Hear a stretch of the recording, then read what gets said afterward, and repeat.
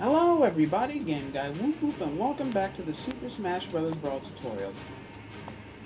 This tutorial, I am going to be Captain Olimar, who I really like. So far, whoa, wow. Well, this is the first that I've seen this happen in quite a while. Olimar has risen in the tier list. Normally he was, I don't remember, but he's second on the tier list now. Diddy Kong was actually originally second on the tier list, but apparently Olimar's second now. I knew he had good attacks, but wow. Well, he has fast and powerful attacks, a very, very good air game. Um, yes, very good air game, and he has pretty good camping. By camping, I mean just basically staying away from the competition. Also, the various types of Pikmin he has can make him very unpredictable. For example, his red Pikmin are very good when it comes to attacking. Also, they have fire. His blue Pikmin not only have the longest grab range out of any character in Brawl, but his throws are some of the most powerful, rivaling even Ness's back throw.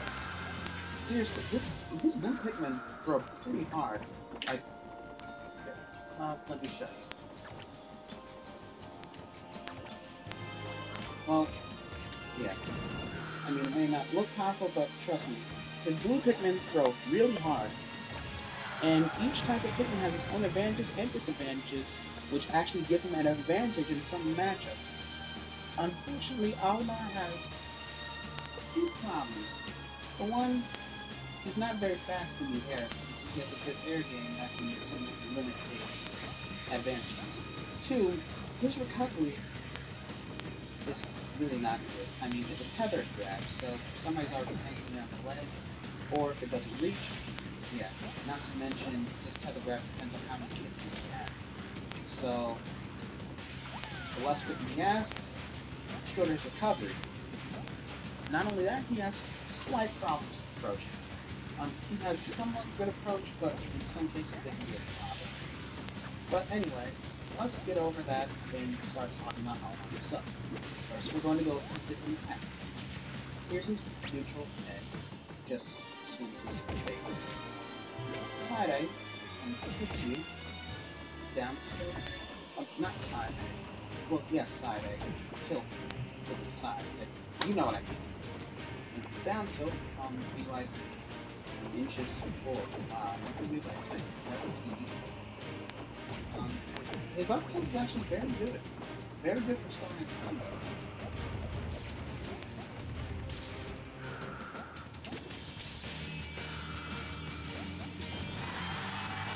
But then you hit with it, it's tough. See how Olimar's walking speed is pretty slow. Anyway, smash attacks, side smash goes longer. Travels a good distance.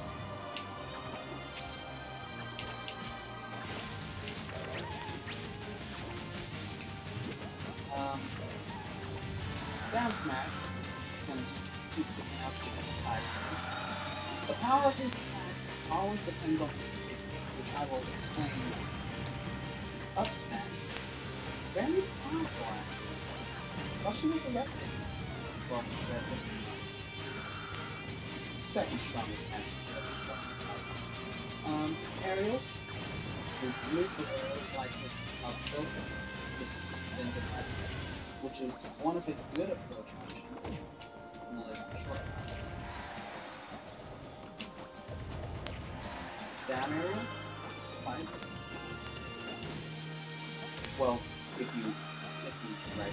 click it. Oh, there we go. Back arrow.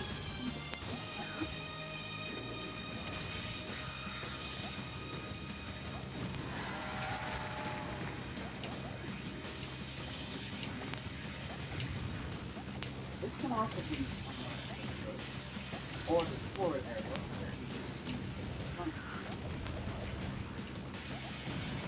It's also good red.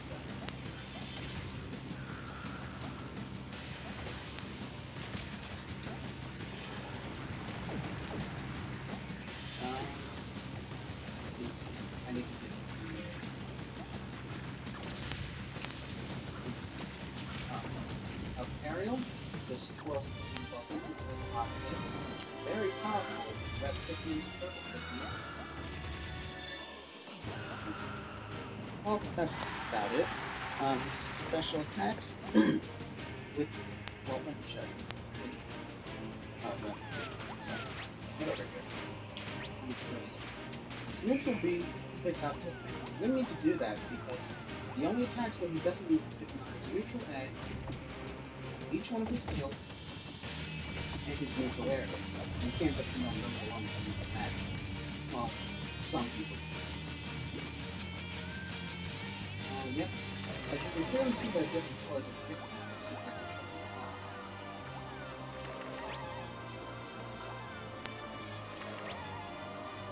Now we got, okay, we got one each. Okay, now I can really kind of show them off. First, side B just throws Pikmin forward, they latch on and just continue.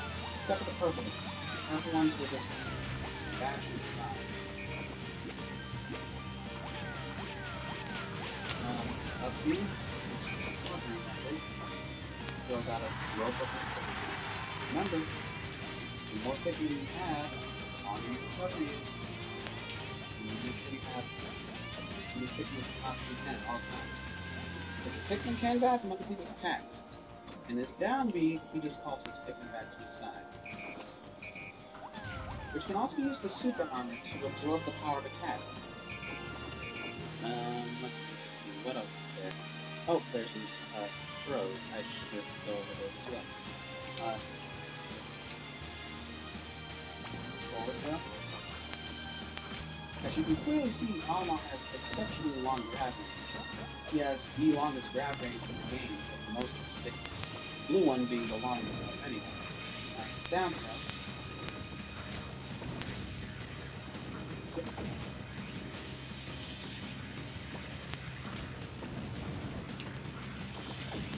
Back throw.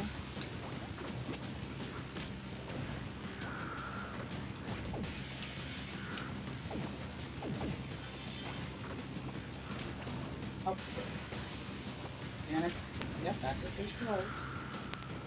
Okay, now I can get into his different types of Pikmin.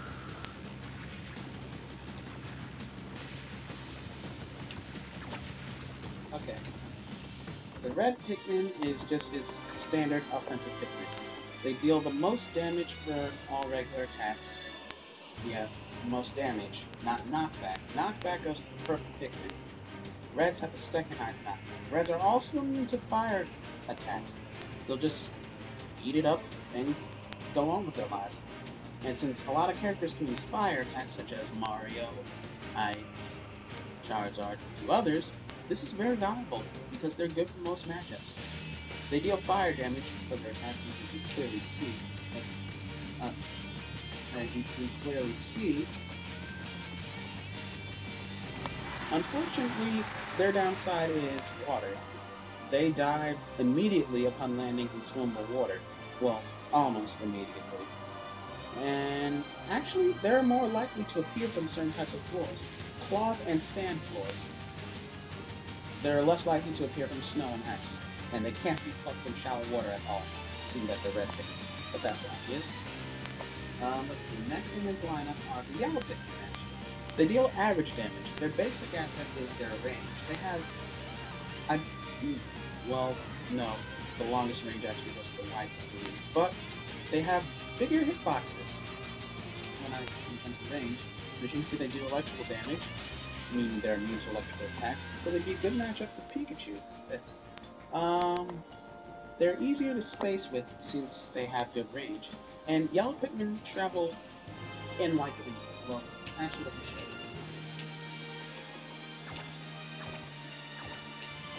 Travel in like a little arc.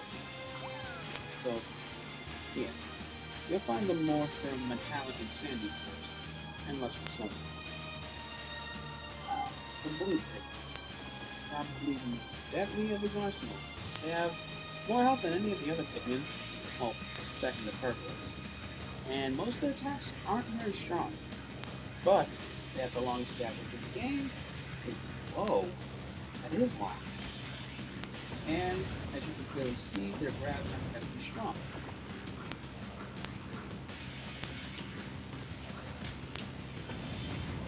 unfortunately, having a lot of blues isn't that good. Now, they are immune to water attacks, but the only person that can use water attacks that deal damage is Squirtle, so yeah.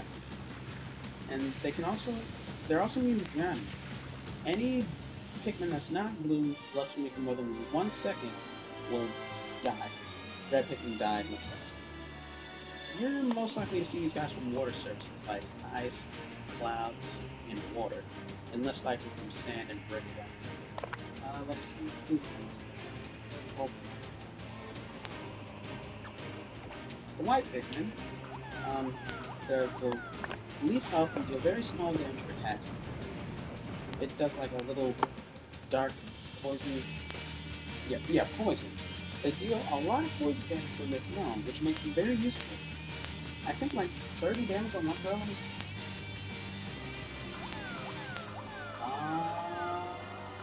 Well, somewhere around 30 damage. But yeah, they do a lot of damage. They travel very fast and very far, making them easy to toss into people and off the edge unexpectedly. They appear half as often as the basic three, yellow, red, and blue, but they're more common in snow and clouds. And last but certainly not least is the purple Pikmin, the rarest of all of them. They appear, I think about 30% of the time, as often as the basic three on most stages, or 40% of the time. Don't quote me on that. They're very slow, as you can clearly see by their bulky size. They often lag behind the Olimar. See? It's actually kind of falling behind the red a little. So yeah, they're slow. They make up for this with their strength. They are very powerful. Whoops. That's better. They are the most powerful of this Pikmin when it comes to knockback. And they actually don't go very far when used for a throw or a grab or his smash attacks. They do deal quite some knockback, and second most damage, second to Red Pikmin obviously. They have the most health of any Pikmin, and they have good up and down throws. Unfortunately, well, I guess not unfortunately in some cases, as I said before, they don't latch onto your opponents when thrown, they just ram into them. Which is actually good if somebody's running into you. You're going to see purple Pikmin more likely from metal, brick, or grape floors. So, that's all of Olimar's Pikmin, and that's Olimar himself. I know I've mentioned this before, Olimar is the smallest character in Brawl along with Squirtle, so his small stature along with his excellent air game makes him a very good matchup. The only things that are keeping him from being even better than he already is his recovery, and, well, no. I think that's pretty much it. Oh wait, no, there are some approach options, but some people are good with approaching without long. His dash attack can be easily be shielded, and his neutral arrow does come with space above. But still, he's very good. Whoa! Well, there's a spot that should show you. But yeah, Olimar's good. Smallest character on Squirtle, good throws, good just good attacks overall. Olimar's really good. And he's not that hard to get to handle either. So, watch this if you enjoyed.